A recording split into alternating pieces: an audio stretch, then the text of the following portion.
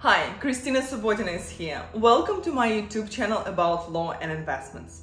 In this video, I'll share with you how to pass California bar exam. What was my strategy? What is the attorney version of the exam? What resources I found the most helpful? Whether a tutor was helpful, and at the end, I'll share with you a couple of my tips and tricks, including the bar exam topic predictions. As you may know from my previous videos, I'm a New York attorney and I got a job offer in 2021 to join big law firm and specifically their Palo Alto office. And in order to do that, I had to take California bar exam as a New York attorney. And that's why I would like to share with you how I passed it. I passed 2021 July California bar exam, and I hope this video will help you to be more efficient with your bar preparation using my experience. First question, what is California bar exam? Assuming that you're already preparing for the bar exam, you're registered or you're practicing attorney, you know what it is. But the main thing to realize that it's one of the hardest exams in the country. It's very unique. So I already passed the New York bar exam and I thought it's the same, but it's kind of not. Because the graders have their own system, how they grade essays, they have their own expectations, and I found them quite unique. Specifically, if you identified the topic correctly, for example, torts, you get 40 points. And then you need to identify 5 issues, correctly analyze them, make a conclusion, and for each issue, you will get 5 points. So it will bring you to 65 points per essay to pass. That's different than New York, and that's something that I realized when I was preparing for the bar exam, and that shifted my strategy. I was focusing on hitting those issues, sub-issues, and analyzing them to score at least 25 points once I realized what topic is being tested. Second thing, the California bar exam has 2 versions, full version and attorney version. Attorney version includes only 5 essays and performance tests, and those attorneys from different states who have been practicing for at least 4 years and they're in good standing, they're eligible to take attorney version of the exam, which is shorter, which is 1 day. And me personally and many other people feel, what is it here to decide if you're eligible? Of course, take the attorney version of the exam. And that was my decision, but I know many people who decided to take the full version of the bar exam, and the reason why is that in 2 days, you will be tested on multiple subjects and subtopics, and that way you have less risks of getting a weird subtopic on the essay portion of the exam and just not knowing what to write and then not hitting the passing score. So I would say attorney version of the bar exam is a little bit more risky. It takes the same amount of time to study, but the studying will be more focused. Because if you take the full version of the exam, you need to prepare for the essays and for the MBE, but then everything that is being tested is kind of spread thin. If you have a good understanding of frequently tested subjects and you studied just to have that good enough understanding, I think for the full version of the exam, that's good enough. But for the essay portion, and if you especially taking just the essay portion, you need to go a little bit deeper and make sure you really understand all the subjects, because once you got that subtopic on the essay portion, you have an hour to write it, and if you don't know it, that is very risky, because all of your points are coming from just 6 assignments as opposed to 200 multiple choice questions. I personally chose the attorney version of the exam just because I like to focus on something and I like writing more than tests, but it really depends on your personality, how well you did at law school, what did you like more, writing or tests. Second question is what resources helped me the most? So because I was taking the attorney version of the exam, I shifted my focus from taking just the Barbary course that is not specifically targeting attorney's version of the exam, to be honest. They just cut the MBE portion and they give you the essay portion, but I don't think it's deep enough, and I don't think that they really fully understand what graders, California bar exam graders, are expecting from you. So instead, I took Mary Basic, 2 books, here you can see them. So this blue book, Mary Basic for essay portion, is incredible. I cannot emphasize it more. And the reason why is that, you know, on the MBE portion of the exam, frequently tested topics are different from the essay version. And that took me some time to realize that learning fee simple, absolute, and determinable is helpful on the MBE, but it's not really helpful on the essay. They rarely test that, and if they're testing that, that would be like one little question.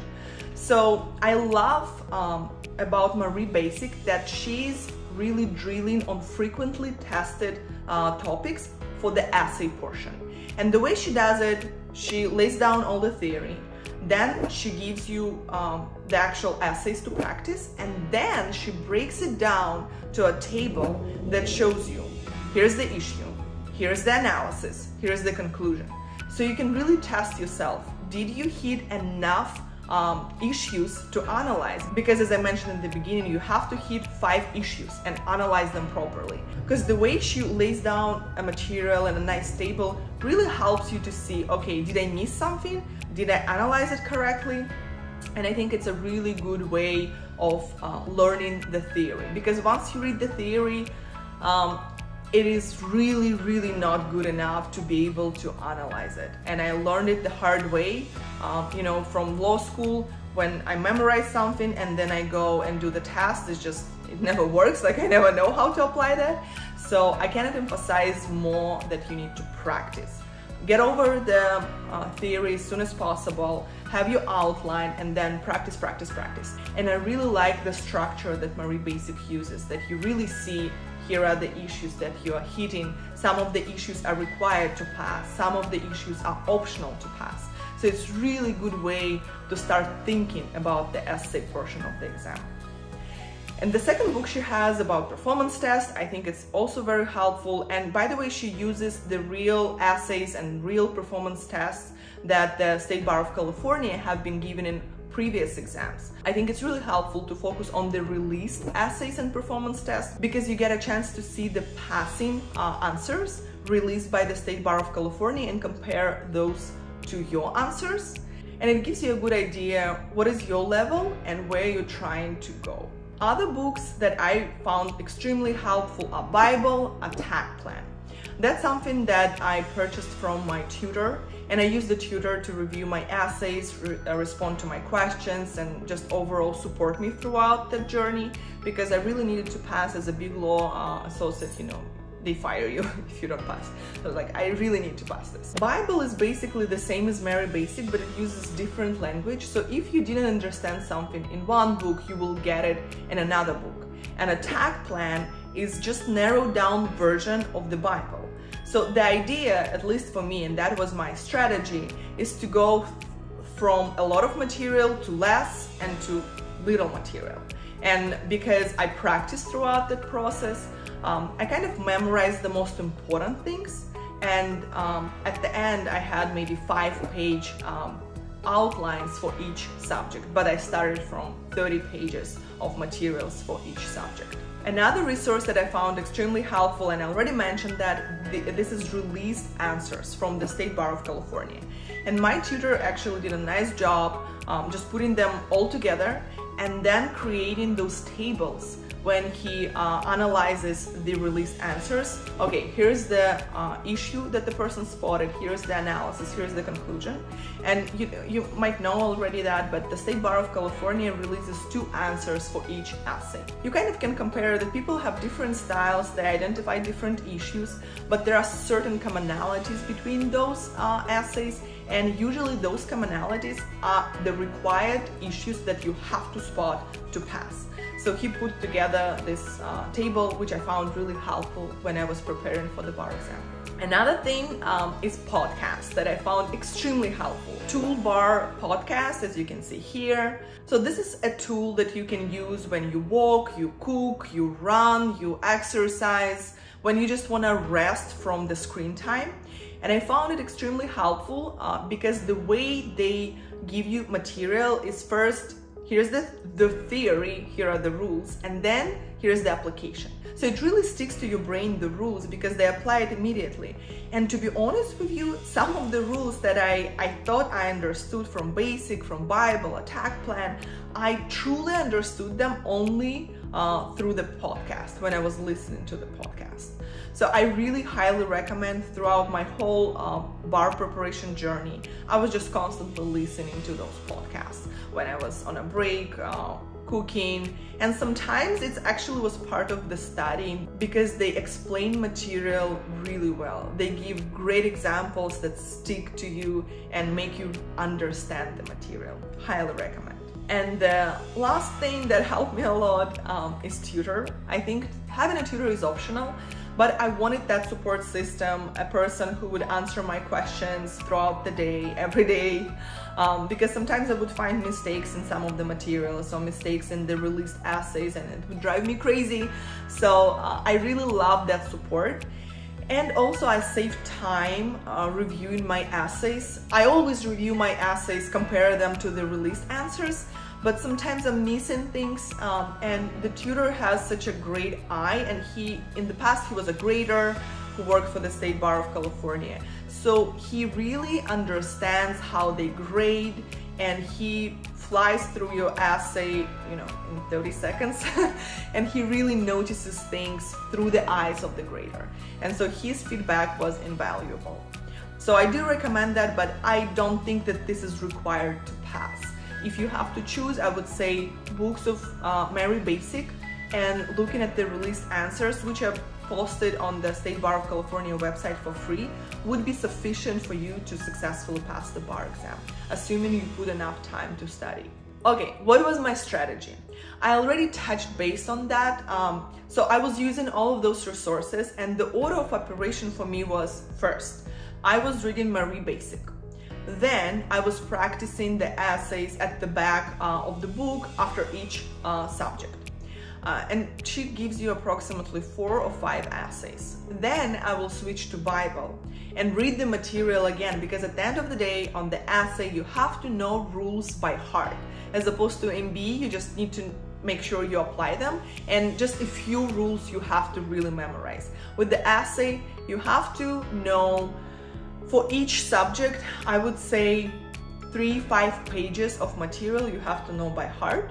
Just when you identify the issue, you immediately type the rule. And it could be a short one, but you have to know at the top of your head so you have enough time to analyze that. So after Bible, I would practice again.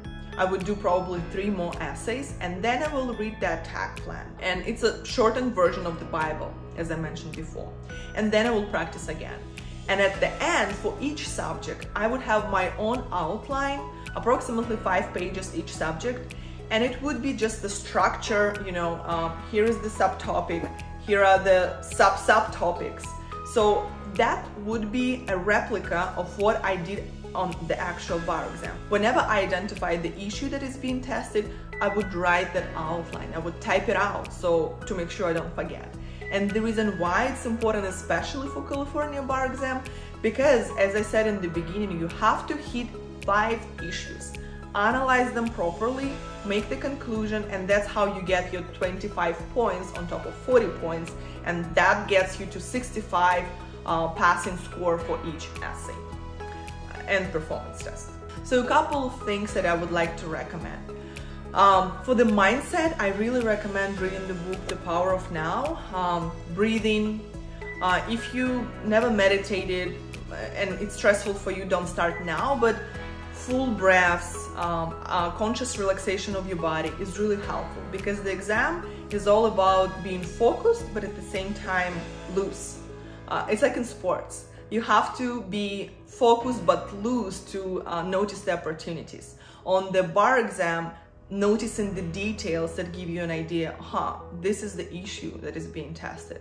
And staying loose in your body, that's something that helps me. So whenever I notice tension in my stomach or in my shoulders, I take a full breath, and I don't take a break from the exam, obviously, like we don't have time for that, but that full breath helps me to relax, and it brings me back to what I'm currently doing, to reading, typing, identifying the issues.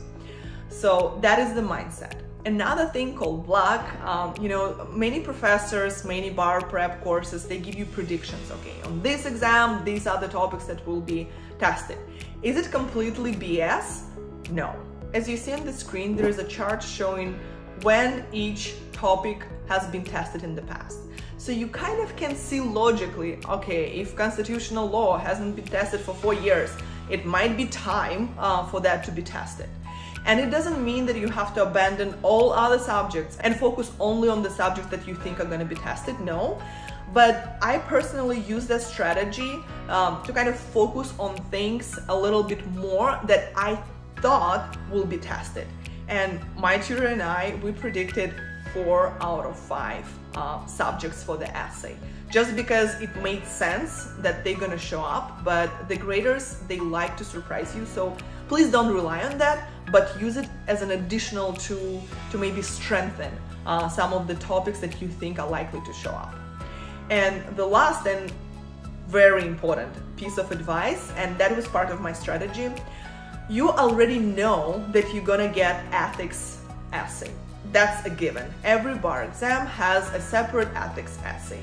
So it's like a free lunch that I think you should start preparing for since the beginning and throughout the bar exam. And the reason why is that if you get a topic on another essay that you don't really know and you do kind of bad, and then you got a stellar grade for the ethics portion, for the ethics essay, that's gonna balance it out.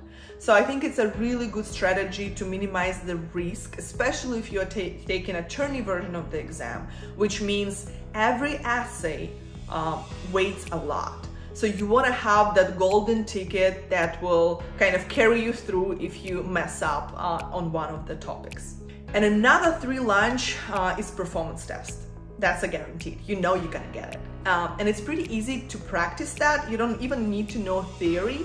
What is important to focus with the performance test is structure. Because I also mentioned in the beginning, my tutor was a grader, and he said graders have such a little time to review each essay. Imagine it's thousands of people. So they really kind of go through structure, and if they see the structure is in place, they might not notice a couple of details. So for performance test, structure is everything, and to learn that skill, where do you start? Library or facts? It's personal preference. People say library, but I always start from facts because that's how I practice. Client comes to me and says, okay, I have X problem, and then I'm thinking about how to help him, and I'm finding the law that applies to the situation. But bar prep courses, they usually tell you start with library. In order to find out for yourself what works for you, you have to actually practice, see what works for you, and what doesn't, don't do that. And one more trick, performance test weighs more than the essay portion because it's 90 minutes. So you see, ethics, guaranteed. It's not hard to study that, not a lot of material.